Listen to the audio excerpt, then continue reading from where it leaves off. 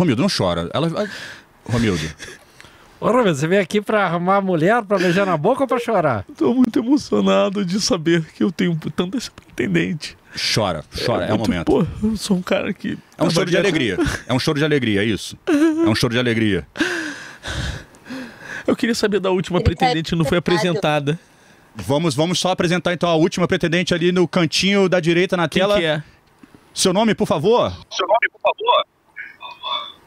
Que live é essa, hein? Opa, pode trash do Hermes Renato. Não, não é Jequiti. Quem falou? Não, Jequiti não. Aqui nós estamos pretendente pro Romildo, pra namoro. Não, Romildo não. Acho que ela entrou por engano. Então, desculpa, boa noite pra senhora. Obrigado a Tudo participação. bem, mas ainda tem 3, né? Tem 3. Então eu quero saber um pouco das candidatas, da primeira candidata, a Bruni. Vamos lá com a Bruni. Bruni, bota a Bruni aqui em tela cheia, por favor. E aí, Bruni, tudo bem? Tudo certo. Pô, acho que eu vou deixar vocês um pouco à vontade pra você tentar trazer ele aqui, né, pra perto do seu coração. Vai lá, Bruni, manda. Então, Romildo, eu me chamo Bruni, eu trabalho com conteúdo digital e eu tenho visto que você tá com uns números bem legais aí na internet e sei lá, eu me interessei bastante, assim, e queria saber se você topa sair comigo, passar um tempo junto, eu acho que vai valer bastante a pena. Caraca, Romildo, e aí? Romildo, olha aí, ó. Que maravilha. Eu fico muito emocionado, Bruni. E realmente, depois que eu fiz meus trampos aqui, eu saí um pouco da portaria e comecei a ver que no podcast tudo mudou um pouco pra mim. Tô com uns números bem interessantes mesmo na internet. Inclusive, já até arrumei troquei uns arrobinha. É mesmo? Rolou. Eu tô muito emocionado. Mas eu queria falar uma coisa aqui rápido. Pode... Ela não faz muito meu estilo.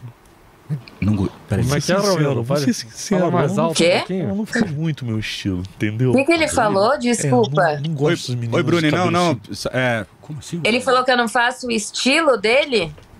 Não, Bruni, você é maravilhosa, Bruni. Não é por aí, você é uma Bruni. garota encantadora, querida. Não é possível, né?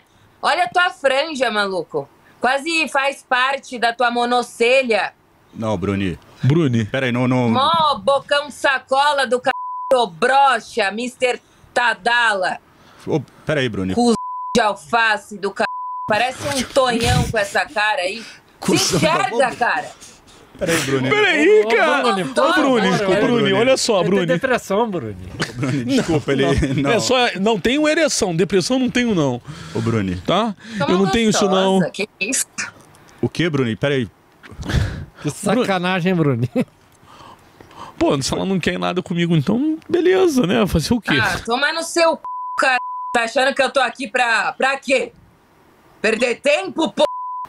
Ô, Bruni, falou desculpa, o cara, ele tá passando por um momento difícil, talvez ele tenha expressado... Pô, pega ele, tira ela aí, cara, pô, tá me humilhando pra caralho. Obrigado, Bruni, pô, não foi, acho que não... O rapaz já é cheio de problemas aqui, você vai querer humilhar ele pra todo o Brasil, não tem necessidade. Gordela, pô, a gente tem que ajudar, porra, olha que situação, eu tô ajudando, tô apoiando ele aqui, ó, agora essa menina veio aqui pra estragar a live aqui, o rapaz tá triste aqui. Não, mas talvez ela tenha ouvido o que o Romildo falou, de que talvez não faça o jeito, sei lá, muito gosto dele. O pobre do rapaz que já é porteiro, já tem uma vida super difícil.